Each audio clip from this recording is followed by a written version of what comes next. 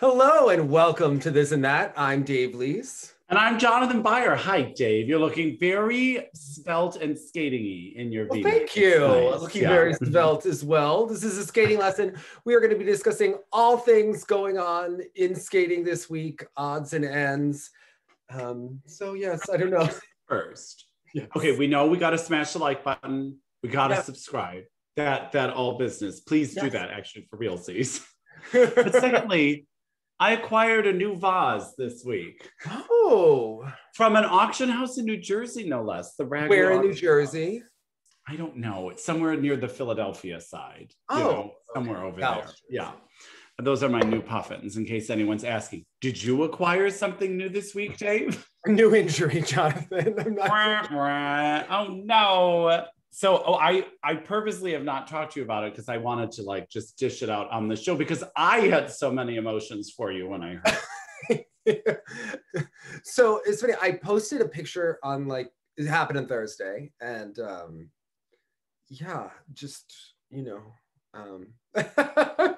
doing what? Doing off ice jumps, just stupid. Just a 2-footed single jump to landing on one foot to do the loop. To just warm up combinations, and it just rolled, and it's sprained on both sides again, and the inside. And what happened the first time you were injured earlier in this season? I was doing a double sow off ice, and it rolled from inside. Off ice, okay. So, and I had better shoes because if you remember when I was on the ground last time, and Galina even tried to blame my shoes, and then she felt my shoes, and she's like, "Shoes are absolutely normal."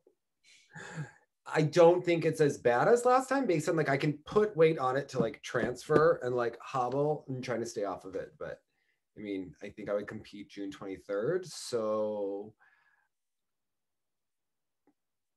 I mean, I don't think that the ankle fairy is going to come down from heaven. And I mean, because how long were you off the ice? 2 months last time. 2 months. And the other time I sprained my ankle 9 years ago. My left one I was off for 6 or 7 weeks. So this one's not as bad, but let's say I was off a month. That would be past the event. Let's say I was off 3 weeks, and I was trying to think at what point is it you got to call it, but it is what it is. It's adult nationals. It's not the Olympics. And I would rather. And in the adult world, is this, it does always sound funny. Adult skating sounds like pornographic skating. I know.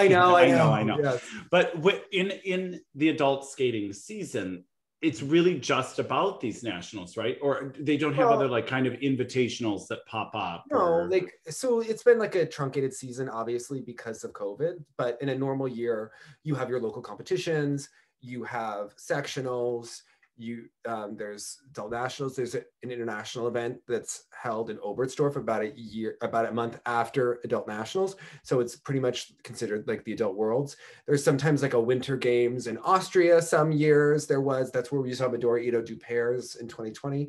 There's also been a new international event that was held in Vancouver once. So there are other opportunities for pretty high level events that are exciting with other good level skaters to strive for. So I mean, I compete because I like to have something to work towards. Yeah, and 100%. Have the enjoyment of the performance. So, but this year with it only being, I was only going to compete that one time.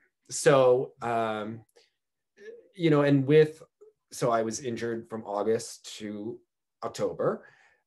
I got all my stuff back, and then I got COVID right after the holidays in January. Well, actually, my dad got COVID first. So I was quarantining, and at the end of those 2 weeks is when I actually came down with it, probably about 10 days after he got it. I forget, we overlapped with our COVID a little bit. I'd have to go look at the calendar because it's written down because you have to track when you get COVID. And all of course. Yeah.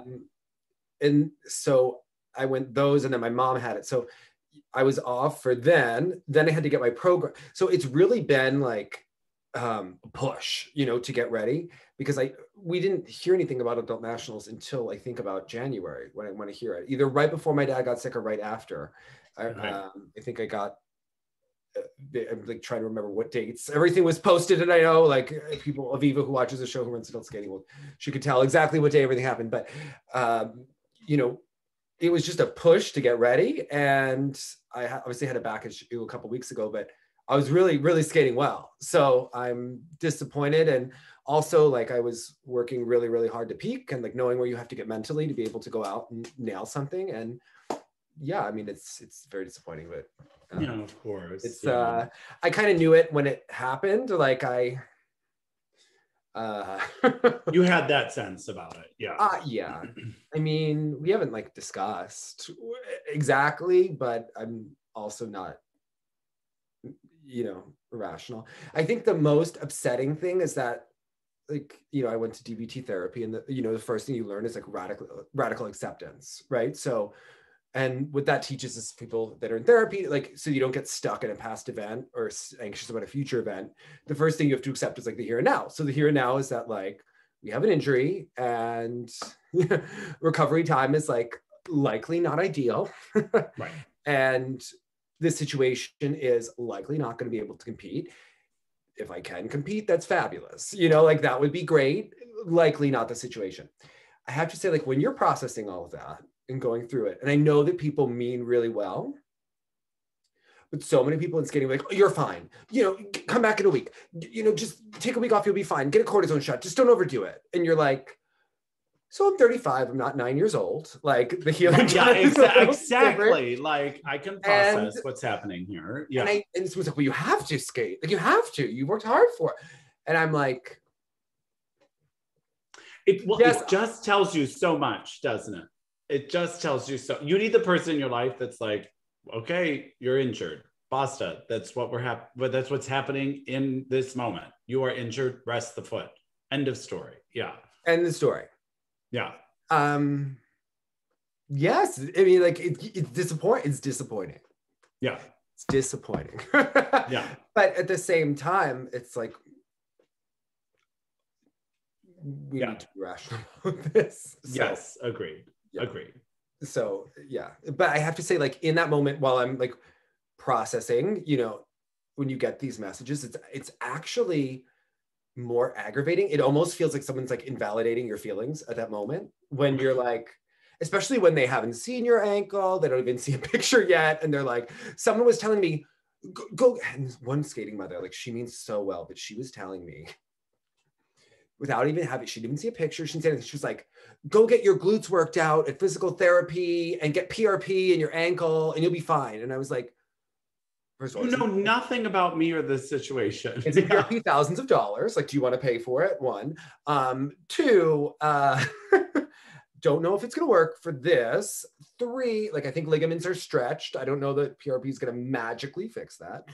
Three, I do work on my glutes in physical therapy twice a week and at home on the other nights doing my exercises for my pelvis to begin with. So yeah, that's just working on my ham. Like but I was like, I have the urge to tell this person to F off. And I was like, okay, just reply later. It's fine. You don't have to reply right now.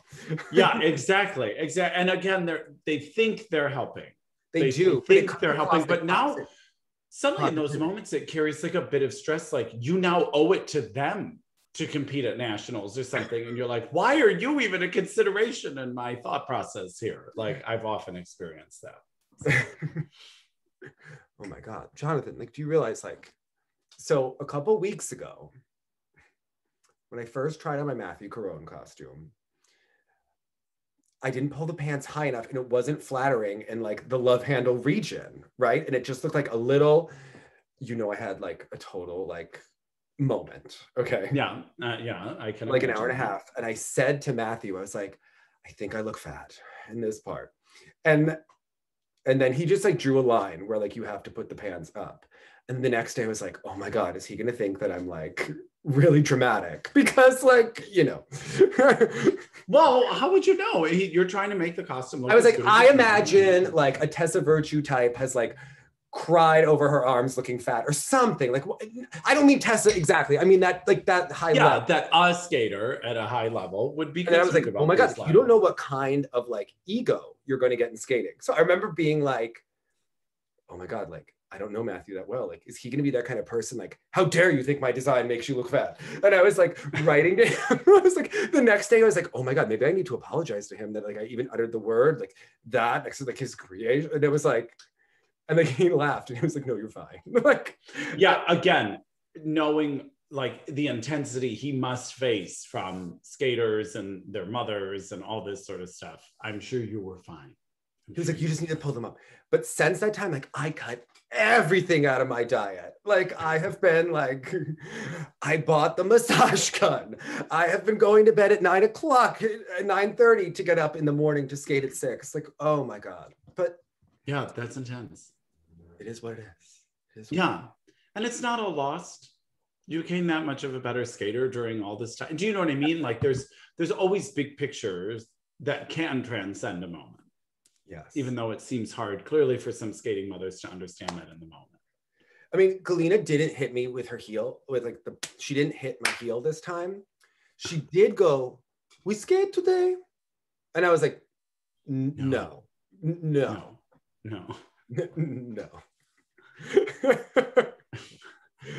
I do notice that, like, also when you get injured in the ice rink, like we were warming up, I do notice that like everyone has a vibe where like they pretend to like not see and like also see, but I think no one wants to take themselves out either. It's just like a strange situation. Well, and I would almost want to like just be alone.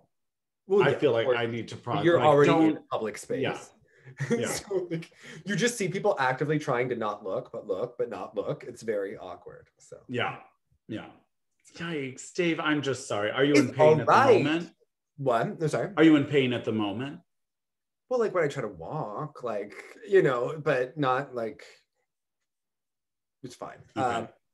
But it's actually the inside hurts more than the outside, even though both are bruised. So it's okay. It's what it is. I got my Truxavazine, you know, and I can't find it at most pharmacies. Like, why do only Russian pharmacies carry Truxavazine? I don't know. I'll be back to getting my Paula Abdul Voltaren. Like you, I just love the Paula Abdul Voltaren commercials where she's like, Voltaren allows me to have the joy of movement. And I was like, it's literally an arthritis cream, Jonathan, so that like you can move, okay? So that I don't feel like a hobbled old dog, okay? Amazing. I'm so old. You can't really tell because I have the beard. Kids used to tease me and call me Paula Abdul because I have a similar mole. Like Cindy Crawford. Okay. So I could, no one was calling me Cindy Crawford, but they were calling me Paula Abdul. It's like, oh my God. So I did like one of my favorite quotes for when someone gets injured is from this documentary. It's actually called Gymnast. It's about the British team, about the 2008 Olympics. One of the girls that they follow who like barely makes the team by the skin of her teeth. I think she herniates her disc, like one of her discs in training, it sounds like, and it popped out. And like, so she has to pull out of the Olympics. And the guy who's like this like fat Romanian, like grizzly bear of a man goes up to her and he goes, Laura, life is a beach and round. No one has only good times. It's just like, but that. You know, I feel comforted. I kind of do in a weird way. What else are you going to say to someone when you have to like kick them off of the Olympic team? And he goes to her and he goes, life's a beach and round. You know, like, it's like, you know what? At least he was honest, you know? Yeah. You know what I might do in that moment? Be more of a listener. Maybe try to be more of a listener to the person in the moment than telling them how they should feel. just throwing it out there. Yeah. Wow. Yeah. But it's just so funny the way he says it. And you're just like, because obviously everyone's acting like it's a funeral, but they're trying to act like it's not a funeral. Right. I think the one thing they're always trying to avoid is she was like around other gymnasts that are, you don't want a scene. You don't want a commotion. You don't want a scene. You would be very calm about whatever happens. So, yeah. And then the girl can go on NBC for the next 40 years talking about when she got injured on her way to the Olympics and her life was over. Yeah. And it's always going to be painted as she would have won the gold. That's how I find like these fluff pieces go, you know, on her way to be a medal contender. And you're like, those of us in the know, we're like, is that really true? Not that it would make it any less devastating, of course, but. Yeah. Sometimes it is, and sometimes they are a medal contender. The British weren't in 2008. But anyway, it's a great documentary. So, but I even thought that as they were sort of framing the Mirai Nagasu mental health interview we were talking about last time, they really did present her in the interview like she was a medal contender for the ladies' individual event. And I thought, but I've gotten from Mirai since then that she felt like a medal contender. Well, and you know what? Props to you, because even if you were skating to try to be 8th instead of 10th, like, I think you have to believe you could pull something off. Yes. But and when you're 4th then, and you're an up-and-comer, to even make the Olympics, you have to believe that you can do really well, right? Yeah. We, as viewers, as commentators, as fans, as anyone else, like, we watched and we knew that there were like 3 or 4 skaters who were really locked in for those spots, and it was everyone else. Right. She was that young and up-and-coming talent, and Joanie did not have like the free skate of her life. She did have a short program of her life. So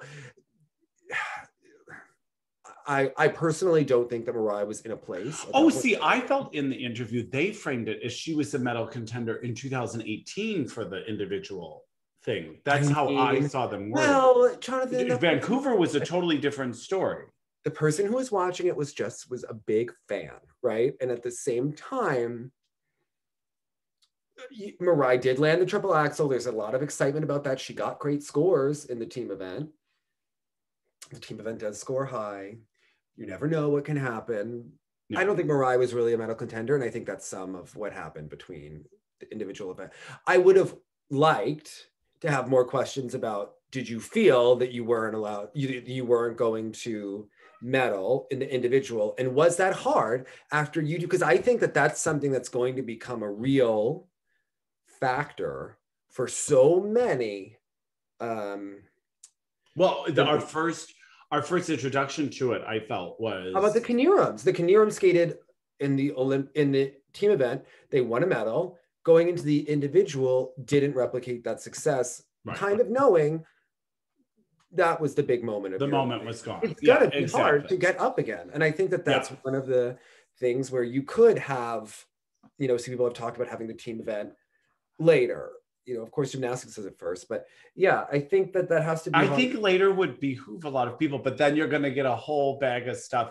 But someone like, there's a lot of stuff with later too. Like there could be negatives to that. I think for some people it's a great warm up, so it's fabulous if you can like get the nerves out of the Olympics before it like really counts. Like, say you're on a team like Italy. And let's say that you were a Carolina Costner and you're going to do the short program and someone else is going to do the free. Like in Sochi, that has to be ideal for her. You can go in there, skate a short program, feeling like Olympic pressure, but not 1,000 times Olympic pressure. But then you already feel like you're in the moment at the Olympics. Right. You felt the arena, you've skated in the arena, you've gotten your bearings, and you already know that you've done it once and you've like had this success. And sometimes it can be easier with a team for some people it's harder. But in that kind of situation, it's ideal for Aljona Savchenko. Like you're doing a team short program. I think that there are different cases for different people, but I think. But Yulia Lipnitskaya, for instance, like that would be my fear, is that like as a performer, I would like give it all and then be like, oh my God, I accidentally blew it. You know what I mean? I gave everything I had. She gave it all and became like the Nadia Comaneci of the Olympics for the first week. Yeah. With that iconic image of her. And then you have to try to replicate it. And you're at a home Olympics. Right. Kind of like when Dominic Moceanu was injured in Atlanta and she didn't have all the training going into it. Her first 7 events were like really good, especially the first 3 in the team optionals. And at a certain point, that lack of training and that lack of confidence caught up to her, and then she just couldn't replicate it in the individual after the highs and the lows and the emotion and all of that. So, I mean, the Olympics are such a mental and emotional event that I think it's what makes them so exciting. And I mean, how many times do we see Dan Jansen like bomb and then he wins? But imagine if you win and then you bomb the rest, right? Right. And I think for Mirai, it was such a unique situation where that triple axel really catapulted her and motivated her and making those Olympics. And she had the storyline going into there. And Ashley didn't look so great. And Gracie had her meltdown at the same time. So Mirai looked even better than she, and she was skating great and on. But like, let's say she was like, let's say the team was like Ashley, Gracie, and Mariah. And Mariah has the triple axel. She's going in as like the third girl. You're doing a triple axel. Like, it's exciting. But I think she became such a bigger part of those games. The other two stars weren't there. She's a returning Olympian with the triple axel and a veteran, and she's doing the team event and da-da-da. And she didn't make the team last time, even though she had all this stuff for her. But I also think with what we say about Tom Z versus other coaches, would a coach like Marie France, or would a coach like Frank Carroll, or someone who's a veteran of the Olympics and so many events, have potentially managed that situation better? And I wonder, what did Eteri learn from what happened with Yulia Lipnitskaya? And how she brought her home, right? She took her out of Sochi in between the team event. I forget, and but remember, I think that was because at first I thought it was a great idea. I think it can be. Some people have, but remember, but she did the short and long. Notice that they split the skaters. They could have split them in 2014, theoretically. Right. If Volozhar and Trenkov wanted to do both, like they could have split it or done it different ways. And notice that they did. So you kind of wonder, as the coach, when they get more experience, how do you calculate that? How do you handle that?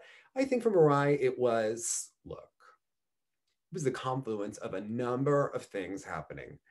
For this girl to win an Olympic medal and to like land the triple axel in that moment,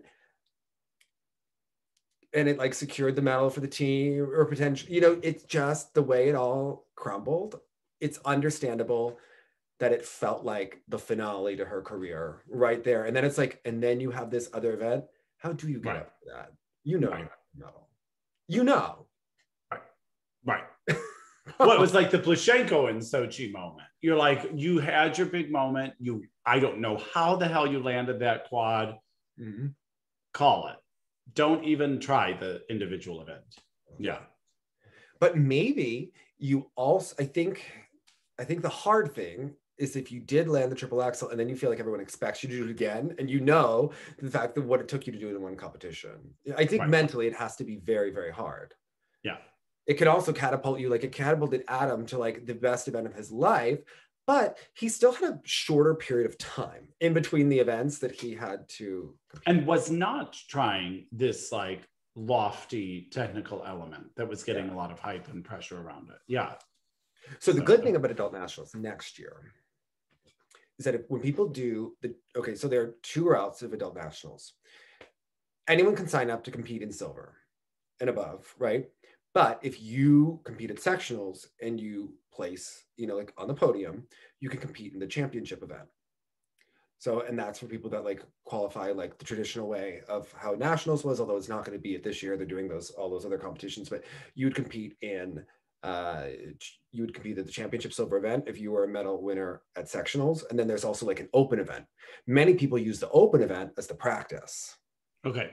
So you could still like win a gold medal at nationals. You're not technically a national champion because you didn't do it in the championship event, but many people that are competing in the championship event use that other event as like a practice and don't put as much pressure on themselves. And they like use it as a warm up, like a first pancake or something. So I think like that's an interesting thing too. Obviously you wouldn't want to like skate the moment of your life earlier in the week and then bomb later in the week. Yeah. So.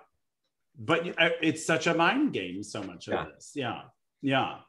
Even I have to say, like, I have always marveled at Broadway performers doing the same damn show all the time.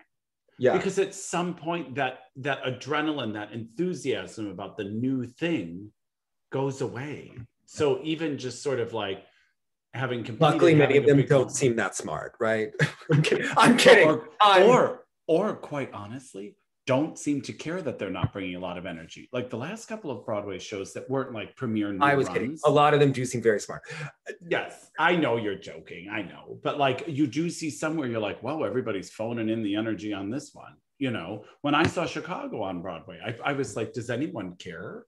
I would have to move. Like I would always think about, so we were talking in band about this once, that there was, you know, someone that plays in the orchestra pit for, say, The Lion King.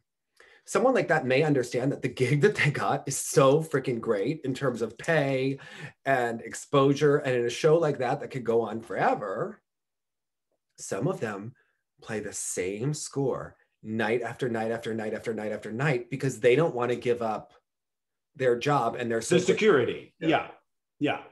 And I think I would go insane. And they are not rewarding orchestral parts. That's not the point of a show like The Lion King. Yeah. It's because of the nuanced instrumentation of the orchestra, you know, so that would be, I mean, I was working my connections to be like, please, can you put me in Godspell? But then what if that show closes, right? Like, what if and then you're like, I was such an idiot. I had this show forever that I could have done. And then you become Shelley Long leaving Cheers, okay? And you could have, Troop Beverly Hills didn't cut it. Neither did that movie with Ben. It just didn't. It could only go so far. I did love Troop Beverly Hills. We all saw the Shelley Long at the Cheers E! True Hollywood Story. I mean, like, she looks like the biggest idiot. Like, even I remember my parents telling me that story as a kid. Like, all these people think they're going to be such movie stars, and they leave the show, and nothing happens, and then the world moves on without you. So That's why, look at the Friends, okay?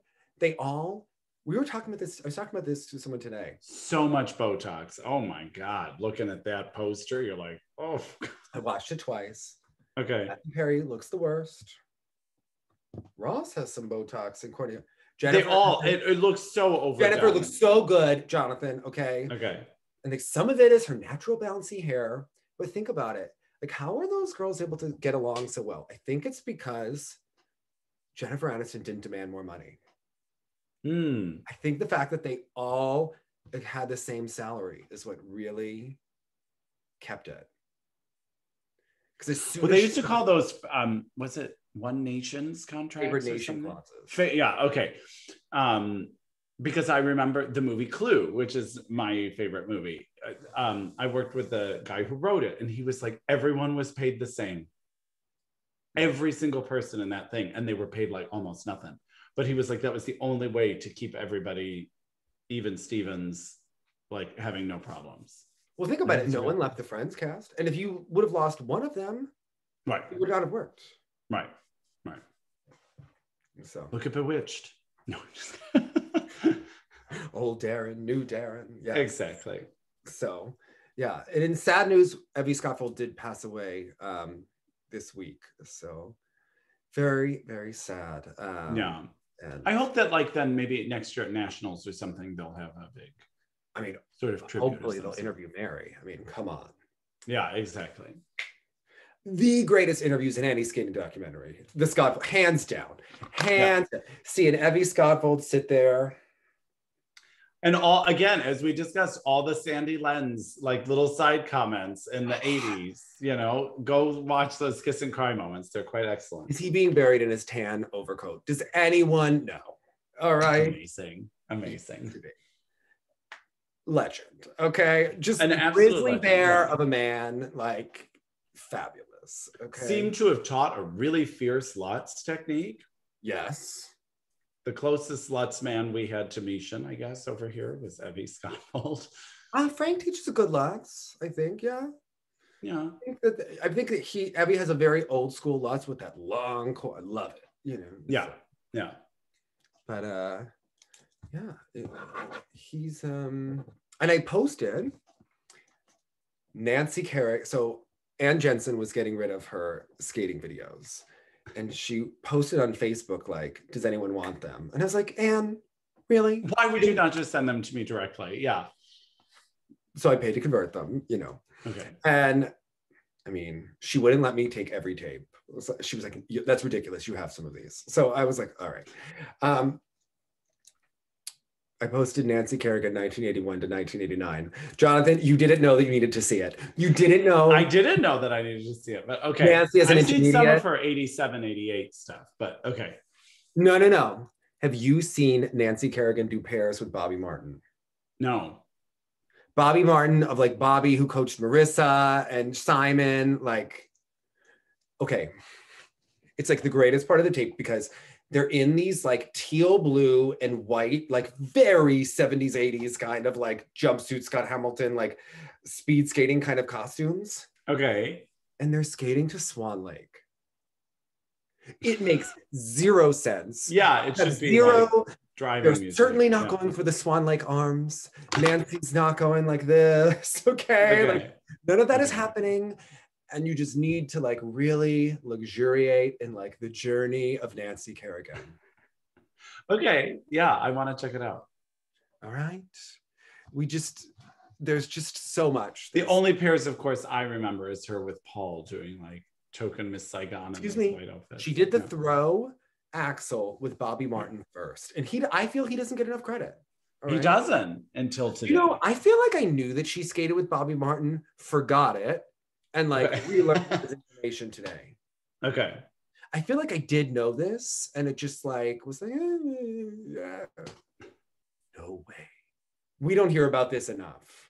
Okay. You know, they're like close to the same height. All right, in there. Well, yeah. I mean, she would have always been tall for a pair skater. You know, and I don't really know who was the stem and who was the flower. Nancy was a little shy back then. So okay. But like younger Nancy had a little bit of flair when she came out. Okay. Like Nancy was like a smiley girl as like a younger one. And that was even before the veneers. Yes. Yeah. Okay. Like I hated that they always mentioned that, like that was that like World Champions on Ice or something. They fixed her teeth and she had confidence or something, and you're like, she had one of the greatest glow ups of all time. Yeah. When she got the teeth, she got the Vera Wang dresses, and like, come on, they glammed her up so well. And you know what? That's what skating's about.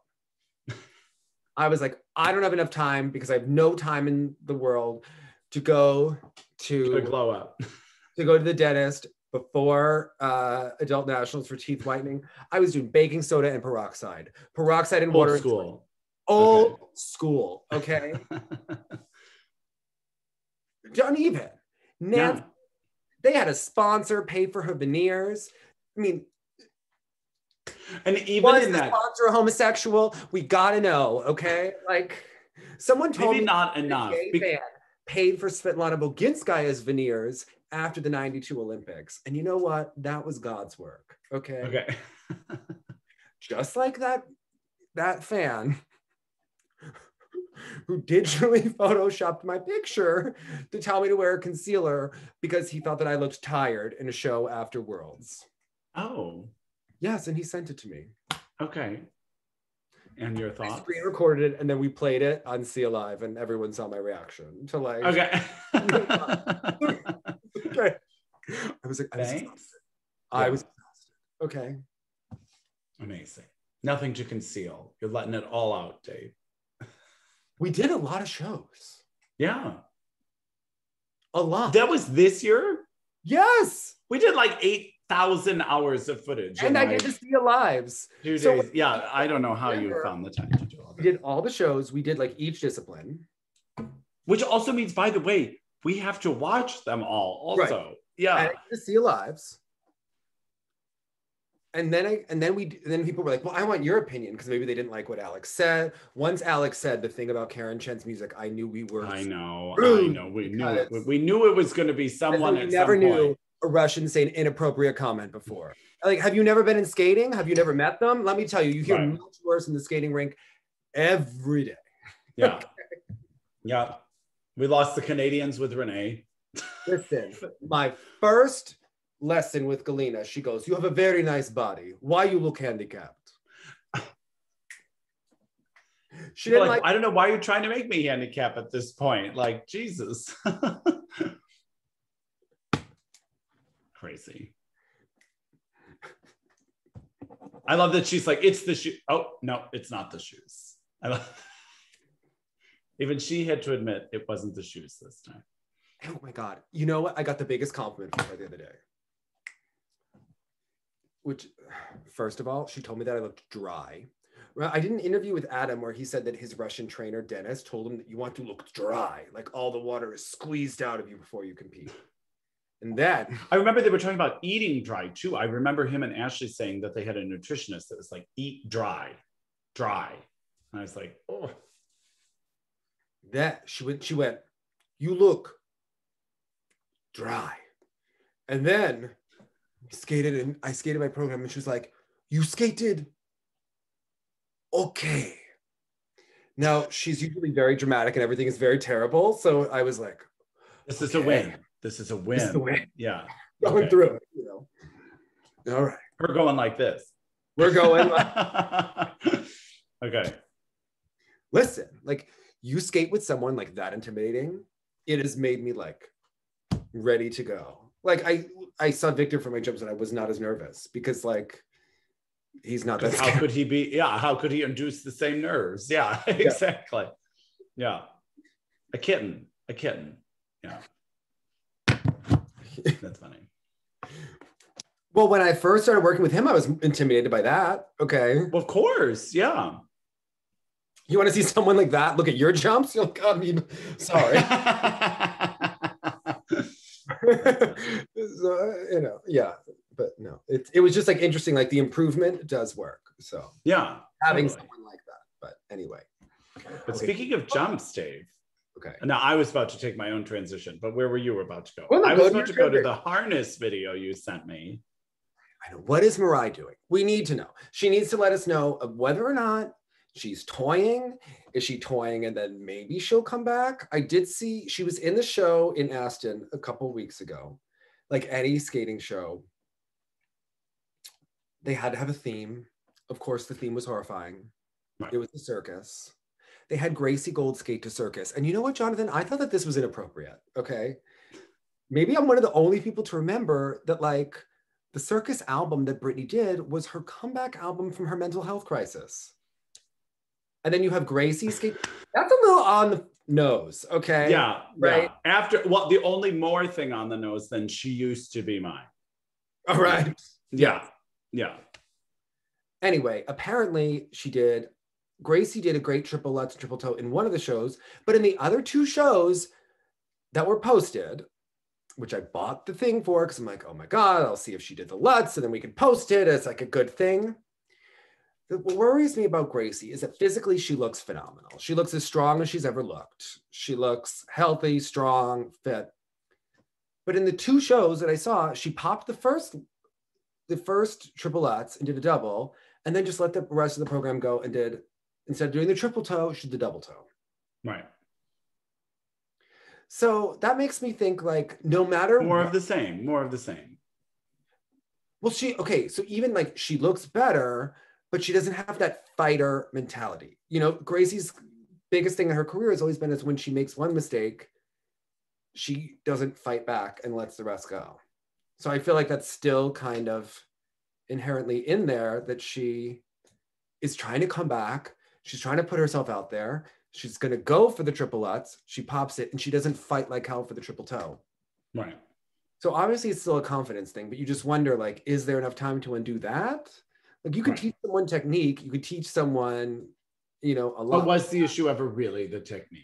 I mean, I think we know that. Well, I think that there were changes to her technique. Maybe with Alex, her arms would get a little wild and then sometimes she would pop the jump because the arms are in the wrong place, something like that. But, you know, you just wonder, like, can you fix that? Even if physically, I think she's the best girl in the country still. So Mirai was in the show. Mirai did a couple of triple toes. She looked good. Obviously, she's not putting on triple lutz, but like the triple toes look. And then tried a quad toe in a harness. That wasn't around, but. No, I was surprised, like, especially with the assistance that can be had with a harness, that maybe that person didn't assist her a little bit more. Yeah. You know what the funny thing is that Mirai's getting good at Instagram. she's knowing how to get those followers, right? She doesn't have a team behind her like Ashley Wagner, who has the same people that run Ashley Wagner's Instagram account run Nastia's, which is why they're kind of similar. Okay. That's like a team. I looked that up. I was like, why are they on the same vacations? And like all the comments, and who even knows if they're really doing them or if their team is posting them, right? And Nastia's Instagram is a cringe. Okay, that is cringe of narcissistic horrors. Okay. Love her the most. Okay. Okay. Mirai will be like doing like a triple double, and it'll be like stop Asian hate below, but she combines like a training video for fans to get excited with like stop Asian hate in the middle of it. They don't seem to really go together, but you know what? She's getting. You're gonna like it for one reason or the other. Yeah. Exactly. Well, you know what? I've seen gay men who will be like posting in a half-naked Speedo and be like, watch my show tonight. See, I got your attention. So you know what? Mirai's doing the skating version of that. It's true. Yeah, kind of. Yeah. Yeah. Yeah, it's a thing. It's the guy, Emerson, that does this show with that guy, Dell, who produced Sorted Lives. I don't know if anyone knows who they are. Anyway, so he's actually a really nice guy, Emerson, but he posts it. Anyway, it's that time of year. The thirsty photos have been like in abundance, which I can't say I dislike. But he uses it to get people attention to watch their show on YouTube. Yeah. Okay. So, it's so true though that it does get people's attention. So Mirai is posting like, but I did notice, Mirai did a triple double the other day on Instagram. The triple was absolutely gorgeous. And in Mirai fashion, I was like, were those doubles on the queue? Did anyone else have that reaction? Did anyone else look to see if the doubles? And does anyone else admit that you're looking for it even before she does it? Because one just maybe anticipates. It's just like a little questionable. No.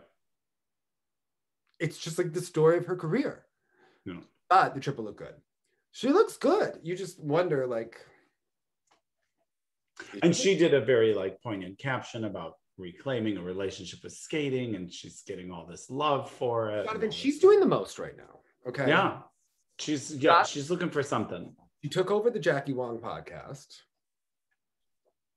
I haven't listened to it. I don't know if it's like good or not. And I don't know. I never see it advertised. I never see her post promote it. So yeah, and yet we have listened to Paulina's. Listen. So let that say something. Like Paulina started her podcast by kvetching for like 6 episodes about any time she thought she was wronged. Right. And whether it was delusional or not, we all listened, all right? Mm-hmm. Then she started doing interviews that were actually quite good, and there was a big improvement. So, yeah. I think Paulina is on the right track. Yeah. Okay. But the Mirai, is she going to compete? Is she not? Why not? Throw yourself into the ring. But now maybe she knows what she's competing against, because now she knows Mariah's doing Chromatica and Joni Mitchell. I think at the very least, if Canada somehow has this Stars on Ice tour in October, she's certainly going to have to get that. It was like Stars on Ice without any stars. When I look, do you remember that episode of The Real Housewives of Atlanta when Sheree was going to have a fashion show, but She by Sheree wasn't ready? And Nene's friend is like, a fashion show without any fashions? How dreadful. And I was looking at the Stars on Ice. No Patrick, no Tessa and Scott, no Ashley Wagner. And they have to use all pros. And I was like, Stars on Ice without any stars. Well, that's been Dancing with the Stars for many seasons. Excuse me. Dancing with the Stars has people who are somewhat relevant. And for the early seasons of the show, we got to see the Huffs. We got to see Cheryl Burke with the sides cut out, doing the cha-cha. Yeah. But half the time I watch that show, and I know I'm not like super into all the pop things they pull from, but a lot of bad attitude when we had to watch that show for Adam, and we're just so like, well, because half of them I'm like, who are these people? Like, and at least in that one we had Adam, Mariah, and Tanya. The fact that there were 3 skaters in one season at least made it much more interesting to me. I don't even know. Meryl was on this. Wasn't Meryl on a season with like Winnie Cooper? I mean, come on. My favorite things combined. The Wonder Years, one of my favorite shows ever. Wanted Kevin and Winnie to get together as a kid so badly. And that was like one of those series. And they don't end up together. And you're like gutted. But as an adult, I'm like, that's kind of perfect because that's real. Yeah. There you go. And I look back and I was like, you know, she was never that interesting. And she was never that nice to him. You know, as a kid, something about that show, I hated that show. What? Yeah, like it would come on and something about it was like gritty and I just didn't like it. And it came on after something I would watch. I don't remember what it came on after. I like used to probably watch America's Funniest Home WPIX and like didn't know if I loved it or hated it, but I always thought it was interesting. And it's like a little, but once I hit like 6th grade and it started to be on Nick at Night, I was like, this is the greatest show I've ever seen. My favorite episode is when he breaks up with Becky Slater and she punches him in the nuts. And he goes skating with Becky Slater on their date in the previous episode. Oh, yes. It's like that's how they could have gotten me. I never saw that. You know, I love 60s music. I have oh yes. Okay. The whole thing. And do you know who Becky Slater really was? Winnie Cooper's younger sister in real life. Yes. They liked to do that back in that era. And I loved Boy Meets World as well, which is his brother. Okay. Yes. I even loved his sitcom that was called like Working. And I only remember it being good when I was in like 6th or 7th grade. So I don't know if it was actually a terrible show and I just liked it because Fred Savage was in it. Maybe I thought he was cute or something, or just liked that he was in the Wonder Years. Really? Okay. It was like kind of like a Dilbert and like a early version of The Office. It probably was terrible. All right. It was probably ahead of its time. Yeah. Okay.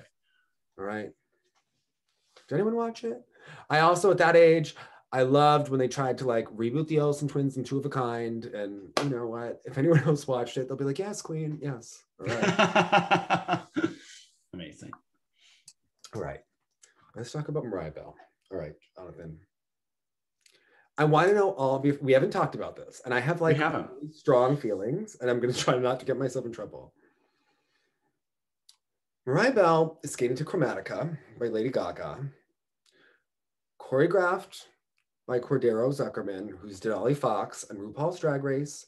There are a lot of people who are very excited. There are other people that have said things like quietly in the background. Talk out your feelings and then I will tell mine. I have a couple of thoughts that are rather strong. And this was RuPaul's Drag Race is not something I have watched in the past. And I did give this season like a start to finish. Oh, you did? I did. And I was start to finish with my friends with the Bianca Del Rio season. Okay. And there's something about sort of a snarky drag queen sense of humor that is reminiscent of those like old Joan Riversy kind of things, those old Betty White roasty kind of things. So in part, I do enjoy some of it. So it definitely held my interest. That character in particular held my interest the least, and they didn't really play the skating thing, but they kind of played the skating thing. She kind of danced, but she didn't kind of. So at first I thought, okay, this reminds me of Adam deciding to go all in with the gay community going into 2018. After years of sort of like not wanting to go that route, decided to lean into it. So we know that Mariah's toyed with leaning into it, you know, with certain sort of pop numbers, but this seems very much really lean into it because she skated to Britney. Well, or she started to play around with a club vibe. I love Mariah Bell. She is so white, she makes Jenny Kirk look ethnic. All right, I'm just telling you. I mean, yes. I mean, Jonathan, let's be honest. Her sister was a princess in Frozen on Disney on Ice. Like, they are so white. They are like... And something even about the Britney seemed a little put on. It seemed like Adam's take put on. Do you think Adam is playing? Okay, when I read the article, I didn't know if I was laughing, rolling my eyes, cringing, vomit, like all of the feelings at once. Like, is someone going to be doing it with? And a lot of people love Gaga and they're excited, and I get it. And I have a couple of thoughts. On one hand, I think, look, you know how Michelle Kwan skated to Salome, and they just changed the track and it was Taj Mahal. It was the same theme, right? I literally think they looked at 2020 and they were like, that was Mariah's best nationals of her entire life. Best season. Let's just change the track, same theme for the short and long. All right. I think she's going to skate the same frickin' free skate that was Hallelujah, which was the most generic, probably the same choreography as her East of Eden. I mean, I can't remember a step. I know that there was a spiral. And it was generic, but it was generically lovely. It really was lovely. Yeah. 7.5. Tyra Banks would be like, she's the girl that Tyra would have said, you're resting on being pretty. I think Mariah's resting on being a girl who's like a little bit old to be cute and like kind of pretty, right? She's like in between cute and pretty, right? And that's kind of how her skating is. It's in between cute and pretty. It's not that lyrical. It's not that Ashley Wagner showgirl. It's never had an honest personality. That's why, like, I remember Law at one point asked me what music I would choose for her. And I was like, I want whatever music like gets her out of her shell instead of her being directed to do something. And I think even a great Ashley Wagner. And we like her, right? We like her. She's a second-rate Ashley Wagner, a little bit stiff and reminiscent of Nancy Kerrigan in that way, but like she's in that genre, right? She's kind of like the Patty Simcox of the skating world. You know, she's like a little cheerleadery, a little student body president. When they start talking about Mariah Bell, talking about Black trans lives, I was like, what? Does Mariah Bell, how many episodes of Pose do you think this girl has seen, Jonathan? She's actually watched it, or did she just put it in her queue because Adam told her to watch? I think he is crafting a persona. And it has crafting all over it. He is strategizing, because I don't think Raphael pays her the time of day because she can't do a triple axel or quad. I think he's taking all of her money. But I think Adam's going to be there for the kiss and cry. NBC is going to put him on, and they're going to want him at the Olympics coaching her. And I think they are just they're like trying to polish it up. She's not going to do anything too hard. They're going to make the program consistent. They're going to make sure she's more confident than last year because she won't have any pressure of being the favorite. She's not going to win. And I think that they're just going to make her consistent and kind of like the likable one that can like... Or the one that like a gay community is going to respond to or something. Well, we need someone on this Olympic team who can give an interview. We have Karen at the last Olympics who's saying boots are a freaking mess. We have Brady who has, I don't know, the personality of like, we don't know her. Of something with not a lot of personality, yeah. Yeah. Like, so in one hand, it's genius, right? What Adam is doing. But it's so deliberately put on. Mariah's like, you know, as a well-known ally of the gay community. And I was like, I mean, you have gay friends, but like, listen, but you know what? I don't know if she's been to Pride. It just, but if she's a vehicle for that, who could argue? Who could argue that having a vehicle for that kind of message would be a bad thing? I mean, I don't think she's not an ally, but I was like, yeah, the way it was written in the quote, I was like, yeah. What? Like Ashley attempted to angle that also with some of her pre-Sochi comments, but it never kind of ran away with the thing. In the same way, Adam tried something with that Mike Pence stuff, and he regretted it and immediately circled back. I don't think he regretted it. Do you remember he kept trying to be like, I don't want to, that's not my sound clip or my sound bite. Got him attention. That was what it was really about. Okay. Yeah. Anyway, the thing that I noticed is, you ever notice that when Ashley was hanging out with Adam all the time, she was like this sassy girl in skating who had edge in these programs. The second she stopped hanging out with Adam and moved to Boston, she became the most boring white girl who's just like sad all the time and wants to like think about her hair and her pastel. It was literally like she wore bold colors when she was around Adam, had a different hair color every week, that they both had like these outrageous looks. And then she became like this pastel girl when she's in Boston, who's like journaling and like looking at latte art. Yeah.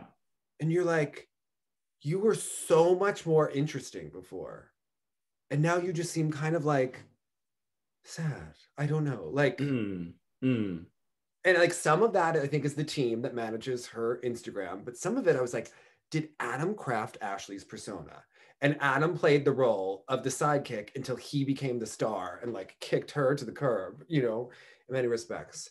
Adam is interesting, is that he went from playing the Andy Cohen type when he was the skater. And then as soon as he got famous and like got to like, you know what happened is that he had a skating agent at IMG and then they merged and he got with like the higher level agents. And it seemed like they tried to shape his image and they took him from the Andy Cohen and made him like the Anderson Cooper.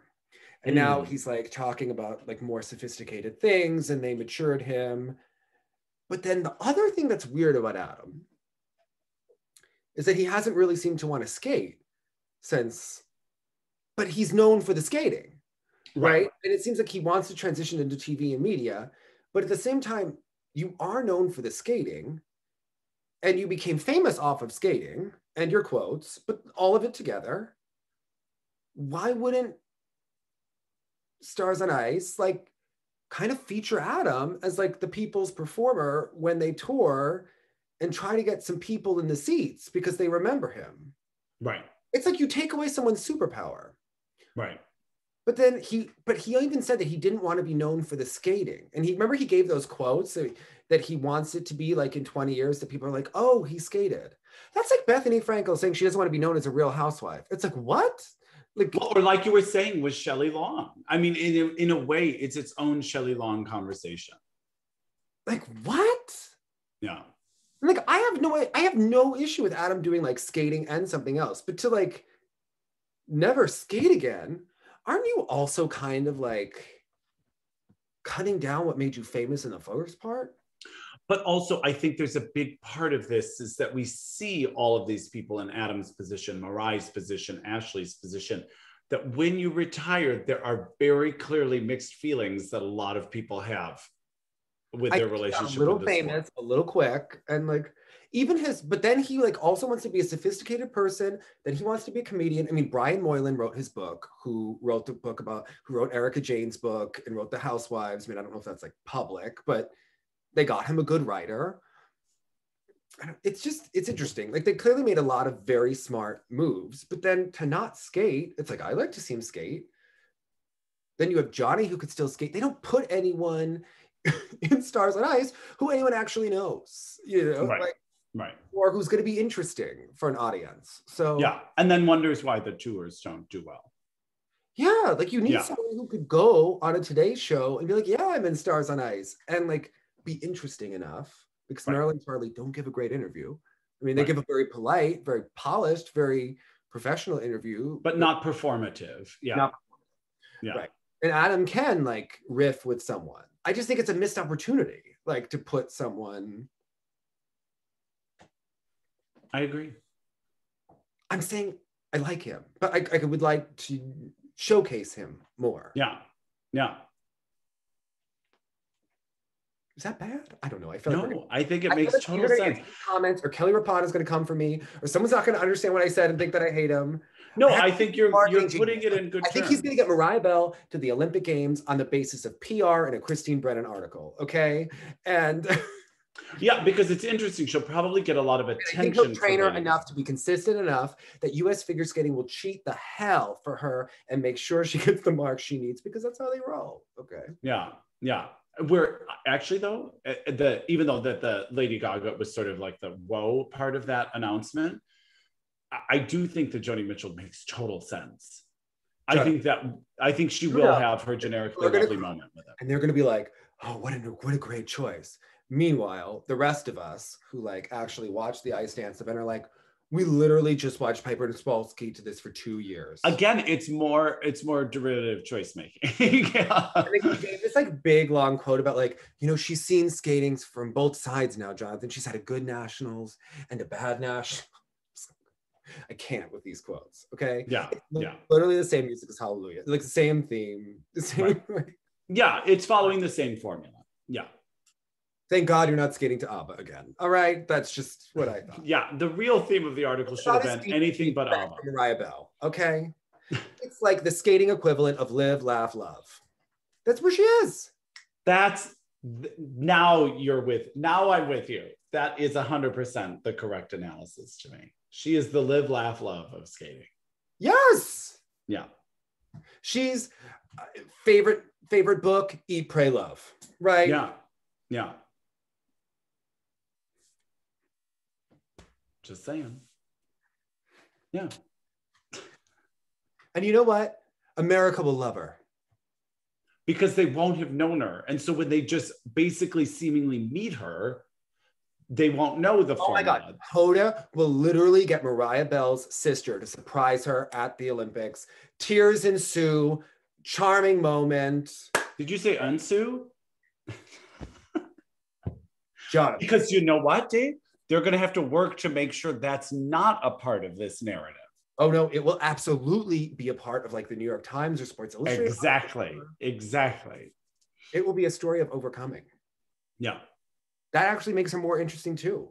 Totally. So anyway, I'm curious to see all these things happening. Like all those cogs working. Yeah. I saw Lindsay in practice. Okay. So there's one thing that I already know. So Kristen Fraser is like, she's kind of like us in Law, where she's like very kind of snarky. There's a part of Lindsay Thorngren's program where like there's audio and it goes like, I just want to be like the other, or it's either says, I wish I could be like the others, or I just want to be like the others. And Kristen turns to me and she goes, yeah, I don't think that's a good idea for someone who's trying to become in the top group. And I was like, that is going to be Jonathan's comment all season. You just said it. Well, that was like when Ross Minor did Memories, and we're like, memories of that time you were on the podium. Like, yeah. Yeah. I don't know. It's just like, she's skating to this powerful music. And then like, you know, like when dialogue comes in randomly and you're like, wait, what? What just happened? Yeah. What just happened? Okay. Yeah, and you look for it. You 100% look for it. Yeah. It's a Benoit moment. And speaking of Benoit, did you notice he's going to Monument? Yeah. Visit his good friend Aljona. Jonathan, have you heard the rumors and the rumblings? And I can't think that this is really happening. I just remember when Elena Bechke said that people just need to know when to retire. Right. Do you know when Tamara, how she like told her to retire when Elena was like having a moment and like wanted to compete for the 94 Olympics? And Tamara was probably like thinking like, Elena, you could never land your damn jumps and I'm not letting you. Right. So I wrote this down. On February 19th, TJ announced that he was skating with Bryn McIsaac. About a month ago, they split. Bryn is now looking for partners elsewhere. And allegedly, Delilah pulled what Delilah did best. Remember what she did to Caitlin Jankowskis when they were getting ready for 2011 Worlds, and she rented ice late at night, and he and Katie and John Coughlin and Katie Denny tried out behind Caitlin's back, and everyone at the rink figured it out because these skaters all live with other skaters and people gossip and people talk. And he had the tryouts with Katie behind Caitlin's back, and then he ended the partnership after Worlds. So allegedly, Delilah had Bryn and TJ with all of that baggage. Right. Even that you could see so transparently from his music videos, which go watch before someone at US Figure Skating makes him take all those down. You know, where he has the girl running around with the knife. Like, I don't know if that's like the kind of image that US Figure Skating wants to present. And all the partners he goes through, never making it to competition. Is this the third one now? Right. And I think Benoit like probably is under the impression that it's like, it's a lot of nothing on there. But if you're getting paid $10,000 for a long program, you might have more of an incentive to believe that it's a lot of nothing. If you're She tagged him. Delilah tagged Benoit in that post she made. Yeah. And, you know, he's really good friends with Aljona, who's even been stepping into it. And you got to think like, is Aljona being smart like a fox? Because remember, Vanessa James was thinking of trying out with TJ when we interviewed him on See Alive, and then she found out about TJ and then didn't try out with him because of it. Right. Think about how much just like the Vanessa and Eric announcement didn't go off the way they wanted, right? So if this is like really true and they weren't just like skating around for fun, even her just coaching him is dirty. That is still like, and like getting into the Delilah of it all. And that's what we know publicly about Delilah with like the red hats in light of all the sex abuse survivors. And like, that is disgusting, right? Like that is really, and like to team up with her, like I even side-eye Miss Kachuduk. Like, I'm like, really? And like I know that you have a daughter that's like in skating, and like I know that like there are all these pair camps have like such problematic behavior, but it's gross, right? Like it just film of like filth on it, right? Allegedly, in my opinion, right? Yeah. Like, is Aljona smart like a fox? Because she knows that they've got like Miss Guchanek there and like her, and it's like, oh, maybe if that pair camp like staff falls apart in a year, I could like take it over. Or are you so willfully blind and going through a period of your life that you're like, oh, I'll hop in bed with this. This seems like a nice, innocent opportunity. I don't know. It's like Aljona is so respected, right? And like such a symbol to so many people of like perseverance and like strength and everything. And it's like,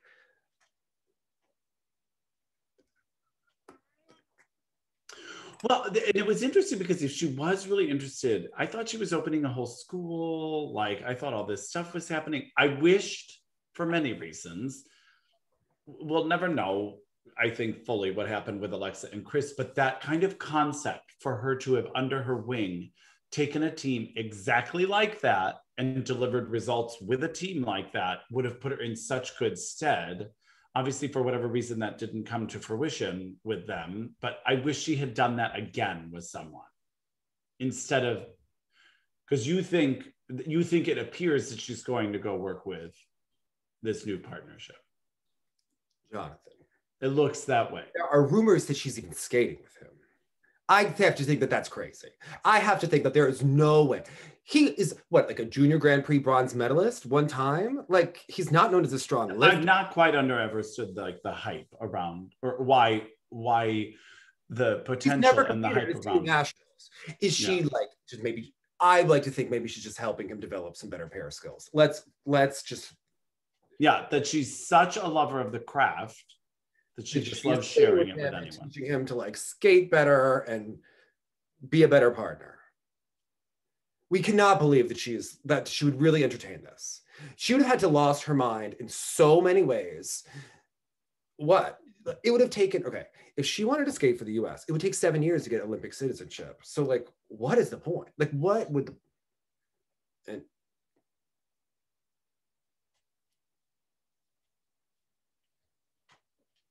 no, you think she would partner with him?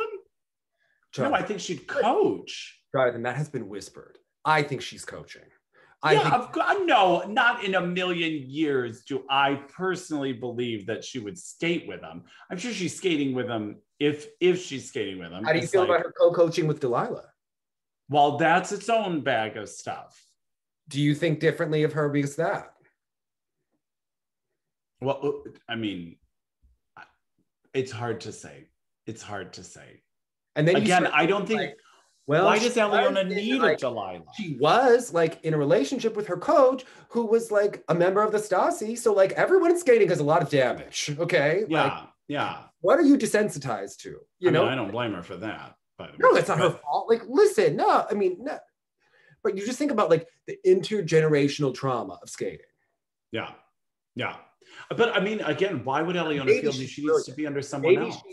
Because remember, allegedly, U.S. figure skating told Tara and Danny to leave Delilah. The Finsters, the mother, who even organized the Red Hats, took her kids out of there at the same time. But that's why I would thought, like, if USFS wanted to, they just don't know in Europe. Do you think they don't hear about it as much because they're not like, or knowing that they just know that comes with their territory and their. But I think like if you're getting that much money by Delilah, you'd be like, oh yeah, this is. Of course, like you'd have more of an incentive to believe that it's nothing, right? Because, and you're like, oh, Tara and Danny were never that good anyway. Like I could see if you're like blinded by the opportunity and the money. Like, yeah, I'm sure she could rationalize any choice she wanted to make. But again, I thought she was going to go do her own thing. Well, I mean, there aren't that many places where there are that many skaters who do pairs in the US. There's Colorado. There's like a couple skaters like in Detroit, a couple in Chicago. There like used to be pairs in Florida. There aren't anymore. Right. There's Boston where the Letovs, like there's not that many pair teams. It's not like they grow on trees. You know, although if she started doing it, I feel like you'd have to cultivate something. Wherever she did it, people would flock to it. I'm sure of it. I guess I just don't know why she feels she needs something that already quasi exists instead of going from the ground up somewhere. Build your own team. You know what I mean? Like, again, if I were a pair skater, I would have sought her out years ago.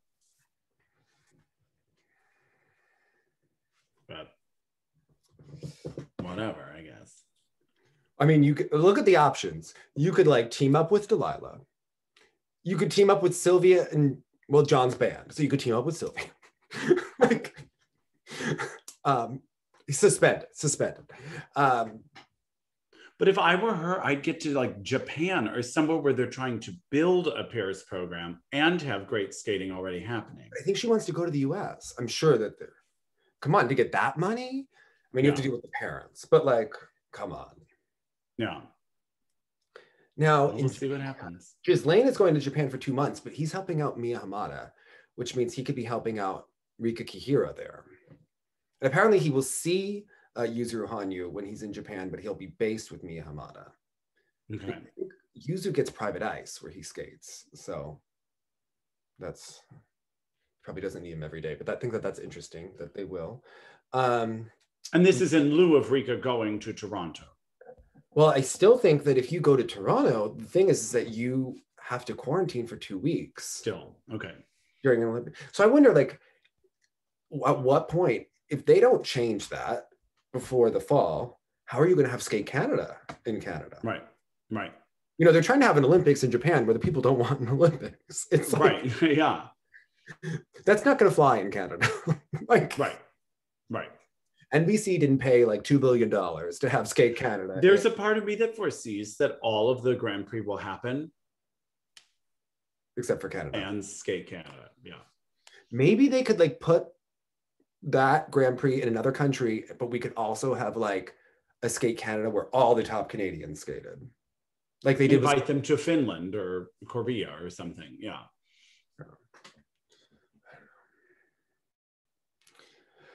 I'm just really upset. Like, don't you want Aljona to leave Monument? That's so gross. Like, yeah, I want, because I have put her on a pedestal.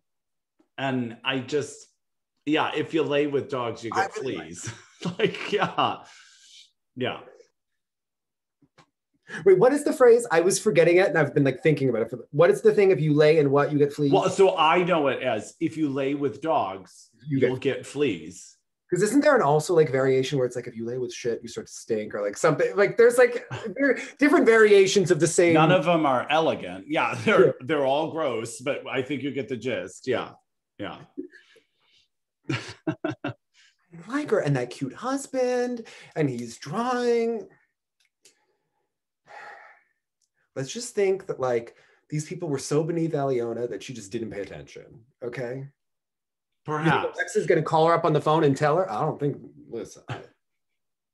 Yeah. I mean, is there something, because of course they left Delilah, I guess. So maybe I don't know. I will just always wonder what exactly went down there between Alexa and Aljona, because they're two very powerful women that I always found very interesting. And I just, her Aljona was with Renee Roca. We've only told Alexa to go to Renee Roca for choreography for years. Now, obviously, Brandon had worked with Renee.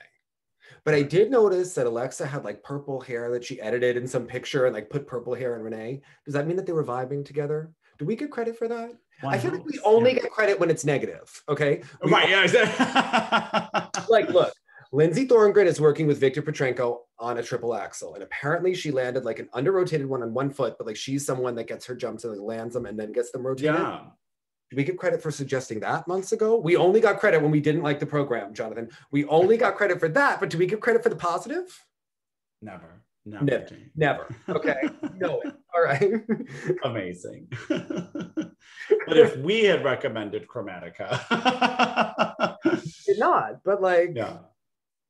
I just want to watch Mariah Bell be interviewed at length about Black trans lives by Christine Brennan so we can judge how genuine or not this is. All right. That's just, And then, although not let Adam genuine or not, Adam and Lynn Plage have to be over there, and they cannot be feeding her talking points or lines. Okay, yeah, or going like this. If U.S. figure skating is going to write that in an article, okay? Yeah, that was not even a Lynn Rutherford article. That was like, I don't even know who this person is who wrote that. All right. Yeah, I sort of assumed it would have been Phil, but clearly from the writing style, it's not. Yeah. Oh my God. Yes. Forget Christine. Let Phil grill her on this. Amazing. Amazing. About like, yes. I mean, there's nothing. You got like KMT too. Wait, surprised you didn't get me on the KMT because she just got her new short program. Right. And remember, she was originally supposed to skate to an original composition by Eric Radford. But now they're skating to, we don't know, but yeah, I was going to say, and the post I saw, she did not announce the music. She just announced that it was Mark. Is Allison Perkis also a choreographer? Is that her assistant coach? Does Allison Perkis coach everyone? She looks very young. I feel like we don't know enough about Allison Perkis. If I was KMT, I would have run to the phone and called Aljona. I mean, if I'm KMT, I know that I got to do something bold to be noticed. It may or may not be a Mark program. Aljona was mood at Kirsten Moore-Towers when she saw her eating ice cream back in the day before she was with her nice husband. I don't think Kirsten's coaching her. Aljona said she didn't remember it. Okay, she didn't say that it didn't happen. She said she didn't remember it. Okay. Okay. God, terrible. But she didn't say that's something I never would have done either. She didn't say that. Okay. Yeah. Okay. It was many years ago. We've all made mistakes. Okay. Yeah. No, how competitive skaters. This world of skating. Okay. Hey, Jonathan, I don't think that's going to happen. Right? Yeah. Yeah. Because then you sent that clip to me right before I think you had sent the clip of, I almost said Megan and Eric, Vanessa and Eric doing their throw. I thought that their throw looked good. Exit was interesting.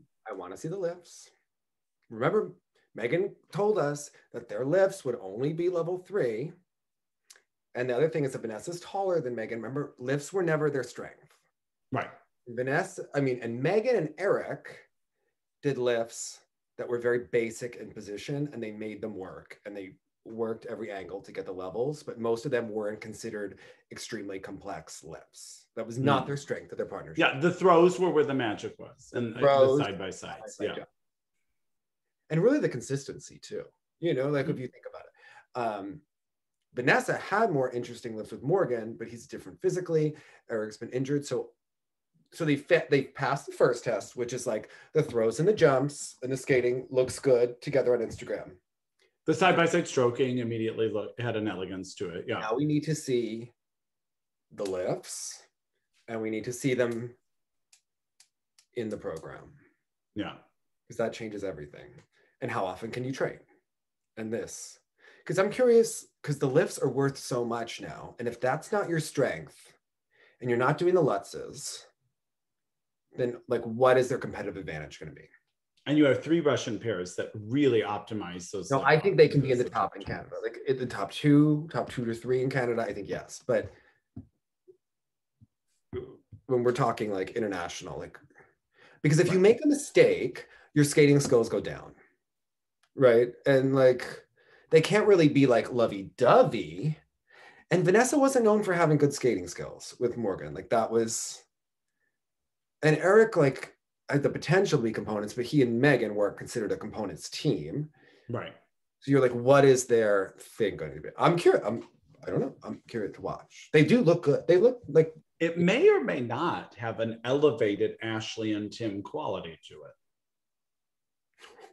Elevated. You are damning people with faint praise, okay? No, I mean... He's a communicator. But she is a communicator. I mean, come on, Jonathan Byer. Oh my God.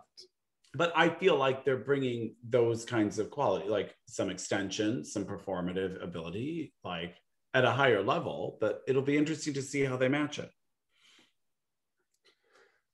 Wow, you are cold. I stand by the comment. I stand by the comment.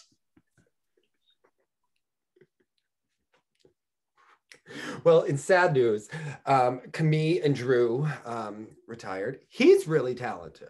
So yeah, he could skate without you. I mean, and it was because she was having a hip issue, right? Yeah, knee problems, hip problems. Yeah. So, and Elaine Chartrand retired. I feel like we knew that she retired, but she officially retired. So, I don't know. I mean, we don't see people in competition for a long time. It's like, well, really, again, the Chartrand moment for me will always be the cameraman at that Rostelecom Cup. You're being so mean again. Yes, of course, I remember that. She said, "Isn't she a Canadian champion?" She is a Canadian champion. After that, yeah. You cannot say, you couldn't just be like, Canadian champion, great career. Jonathan's like, no. I remember when she looked like a hot freaking mess and the Russians. But that wasn't about her. That was about a cameraman. That's how she's been embedded. Remember that guy in the audience that was like, and then, but then there was that woman that was just Russians like on Sports Are You. One of the greatest skating moments of all time.